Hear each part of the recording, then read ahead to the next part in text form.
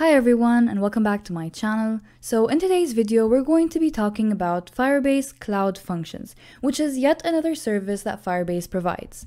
Beginners, when they hear about Firebase, they're usually first exposed to the database part, whether the Cloud Firestore or the Firebase real-time database. Other than that, they often use authentication to manage their users or storage to manage their media and or other types of files. Well, here we're going to talk about something different, and that is Cloud Functions. So this is a screenshot of the homepage for Cloud Functions on the official Firebase website. What they're saying here is that Cloud Functions will enable you to run your mobile backend code without managing servers. What does this mean? Let's dissect it. So here they're telling you that you can write some code for your backend, for your mobile or web apps, and then you can run these and execute them without managing any server. Now, a while back, whenever you had to create a website on the internet, you needed to actually manage some servers. Later on, we had cloud computing, and now we have a subset of cloud computing, which is the serverless architecture. So what does the serverless architecture mean? Here, you're essentially saying that some cloud provider, be it AWS, Microsoft, Google Cloud Platform, they will take care of the servers. So they will handle all the heavy lifting, they will have these huge data centers in which their servers exist, and what you will do is that you will utilize the resources of these servers. And then you will pay for what you use. So for example, I used a very small amount of computing power, I will pay a very small fee. Meanwhile, someone else who has a company that used a very large amount of power, a large amount of resources, a large amount of storage space, they will have to pay much more. So essentially, this serverless architecture allows us to pay as we go. And this is very good for scaling, because then you can start very small and scale up as your company gets bigger. And of course, here you have to take care of your own code, so you will write the logic for it, but the resources will be managed by this cloud provider. And of course, these are actually, there's some type of buzzword around them recently, and that is the functions as a service. So the functions here are essentially a service provided to you by these cloud providers. Now, each of these cloud providers, AWS, Microsoft, and Google, have their own types of functions, but of course, this video is about the Firebase Cloud Functions. So let's sum it up. Firebase Cloud Functions, you will execute code on the cloud. And then in this case, Firebase, or actually Google behind the scenes, because if you didn't know this, Google owns Firebase, they will handle the servers, they will handle managing the resources, and all you need to do is just execute your code.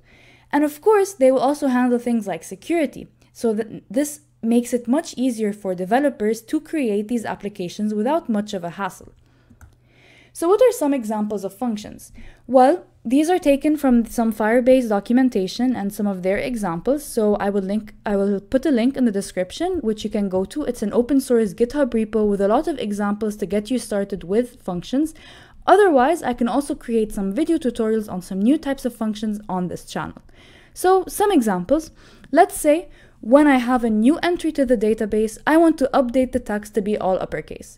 So let's say I have an app and I'm inserting some text to the database. And here, what I will do is whenever the database is updated, so there's a new entry, what I'm going to do is I will simply update all the text to be uppercase and add the new version to the database. So this is a function, it will execute on the cloud. Some other examples, let's say you add a new user to the database, you will update a user counter variable. Or a new user is authenticated, you want to send them a welcome email. And a new image is added to storage, you will create a thumbnail for it. So all of these functions will execute on the cloud, on the servers provided by Firebase, and all you need to do is call these functions. So you need a way to call these functions. So how can I call these functions? Well, as you can see at the bottom part of the screen here, we have three ways of calling these functions. Firstly, you can directly call them from an app. So here you would create a callable function, and this function could be called from your app. So when you write a mobile app or a web app, you will call this function and it will execute on the cloud. You can also schedule execution. So you can set a certain time or a certain scheduling algorithm to actually schedule these functions and have them get executed. Or finally, you can get them triggered by events. So this is really important. This enables us to create event-driven applications. Now, what do we mean by events and what are we really talking about here? So event-driven approach. Here, we're referring to triggers. We have two main types. The first type is Firebase-related events. So here, we will respond to events created by Firebase services. For example, the database, the storage, the authentication, the stuff I mentioned at the beginning of the video.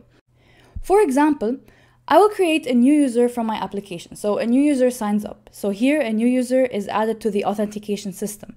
The onCreate event of authentication is triggered.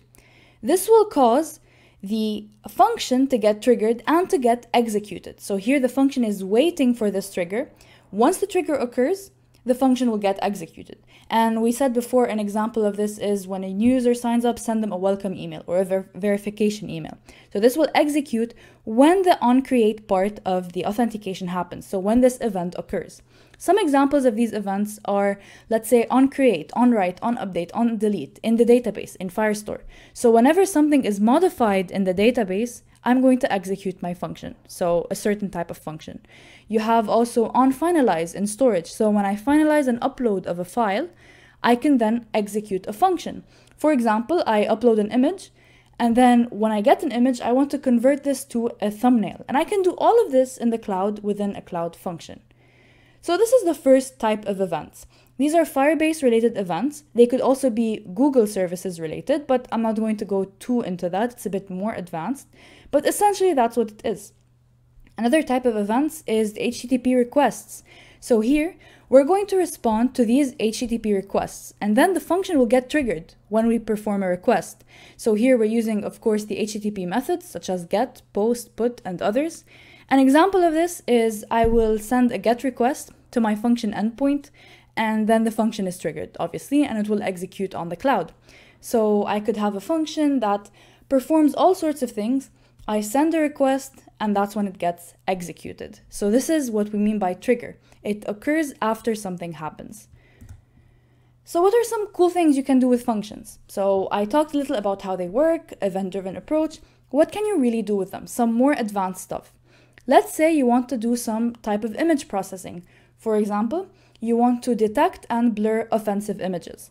So anytime a user uploads an image that is offensive, you can use the Google Cloud Vision API to detect it, blur it, and put it back in storage as a blurred image. So obviously here you did a lot of processing all on the cloud. So here you're not doing it yourself. You're not doing it within your own app code. You're doing it somewhere else. So it's not happening on the device of the person executing it. Another thing you can do is you can handle notifications.